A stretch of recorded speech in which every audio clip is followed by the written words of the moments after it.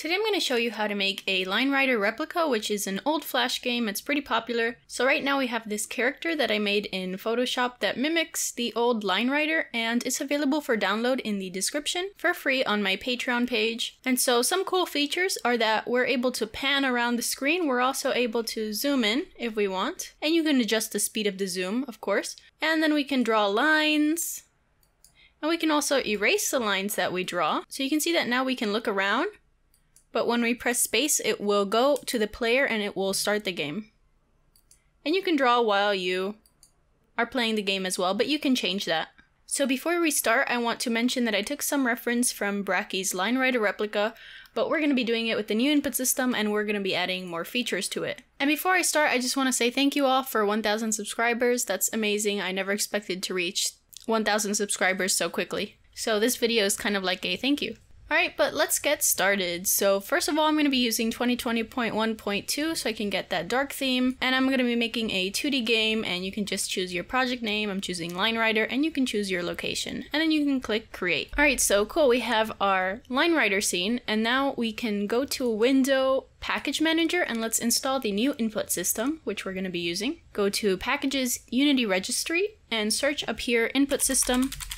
And so I have numerous videos on the input system, which will be in the description. So if you're interested in learning more about it, I suggest checking out those videos. What's good about the input system is that you can easily change around controls and you can adapt to different consoles very easily. And then over here, we're just going to click yes to restart our editor. All right, now that that's done, exit out of the package manager and let's get started. So in Line Rider, we have a white background. So we want to go to our main camera and go to background and make sure you have solid color checked. And then click white. And now we're going to actually draw the lines, so you can go to project and create a new scripts folder. Scripts. And then we can right click and create an input action right down here. So let's call this mouse controls. So this is where we will define our mouse controls, which is our position and our click. And for our action map, we can just put mouse.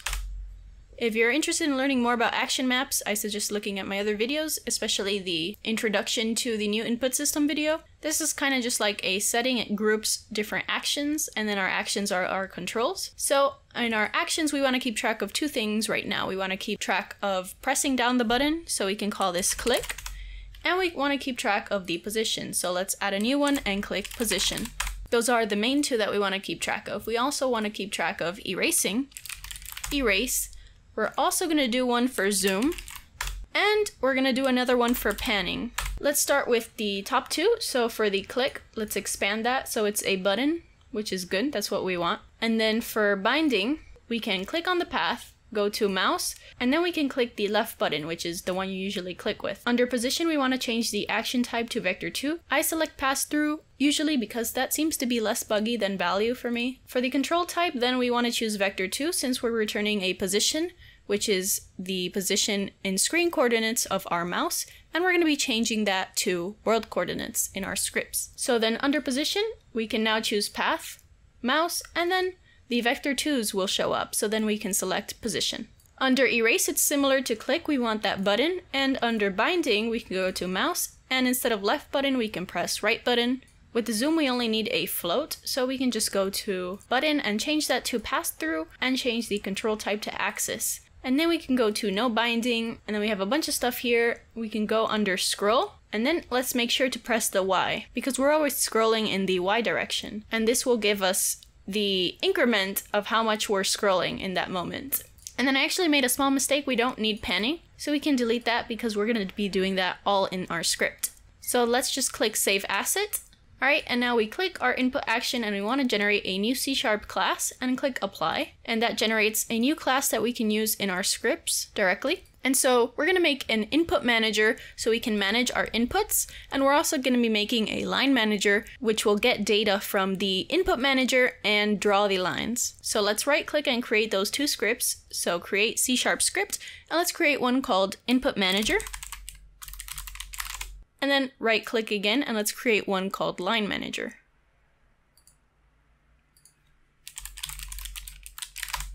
Alright, now that we have those two scripts, let's open up the Input Manager. And I'm going to be erasing these comments.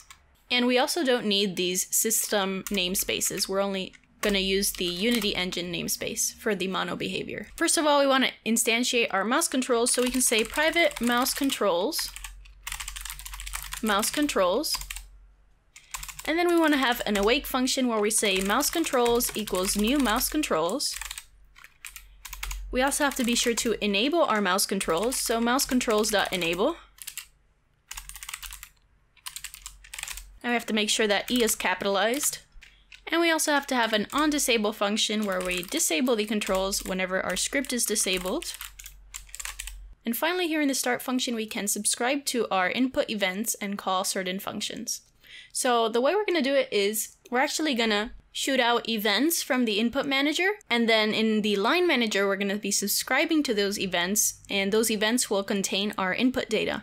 And that's because we don't want to have the input manager be calling the line manager. We want to have the input manager be independent of every other script, and the line manager would be in charge of subscribing and getting the data from the input manager. So let's subscribe to our events. So the first one is mousecontrols.mouse.click, and then we want to have two callbacks. One for when we started the click, so that's when we start drawing. And then when we start the click, we can do something. I'm just gonna put this empty right now. Let's just copy this 4 times. The next one we want to do is when we cancel our mouse click, so this is when we lift up our mouse. The third one is instead of click, we want to do the same thing for erase, and the same for the last one, erase. But instead of started, now it's canceled. So now we're just keeping track of when we lift up from our clicking and when we press down on it. And another thing that we want to do is lock the cursor. So we can say cursor lock state equals cursor lock mode dot confined. And this just makes sure that our cursor can't go outside of our Unity screen. So it confines it to the space. So here we'll be calling our events. So we actually need to declare some events. So up here, let's make a new region events. And regions just help code organization because you can minimize the regions. And let's declare our events now. So we're going to be using delegates. So we can say something like public delegate void. And then we can say the name of our delegate, which in this case, it's start draw. And delegates just delegate functionality to another script. So delegate just means entrusting that someone else will implement the functionality, which is what delegate means. So that means we want someone to subscribe to this, and then they will handle all the functionality when they get that delegate event. And then we have a delegate, but we actually need the event itself, which we will be calling in our script. And for that, we can say public static, and we want to make it static so we can easily access it. Event. You don't have to make it static, but it just might be a little bit easier in this case. We have our event, and then we just say our delegate name, so it's a start draw event. And then the name of this event will be called onStartDraw. And now let's just copy that about 3 more times. And let's replace these. Instead of start draw here, we want to say end draw. And here we're going to say on end draw. The next one will be erase draw. The next one will be start erase. And then on start erase. And the last one will be end erase.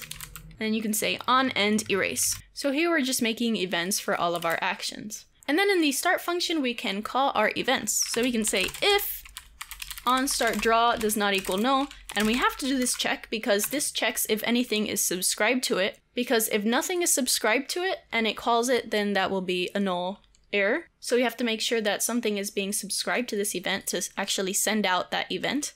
And then we can just say onStartDraw, and we can just call that function. And let's make sure to put a semicolon here. So we actually made a kind of inline function here very easily. And then we can say the same thing for the other ones. If on end draw does not equal null, then on end draw. If on start erase does not equal null, then we say on start erase. And finally we can say if on end erase does not equal null, then we can call on end erase. And make sure to put that semicolon at the end. Alright, that's great and all, but what about the other controls? What about the zooming? Well, we can just make a function for that, and we can have the line manager call that function directly. Because we don't actually want to keep track of when you start zooming, we just want to keep track of that value at all times.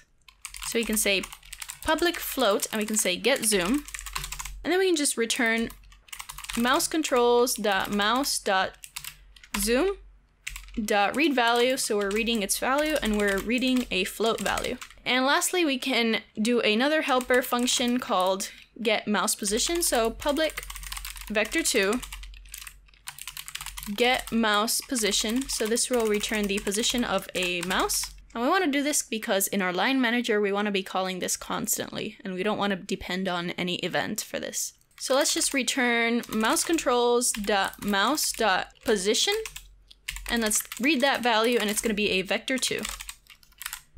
Awesome, so that's our input manager script. All right, so while I was recording this series, I decided to actually break up the videos into separate parts because it would have been just one very long video if I didn't do that.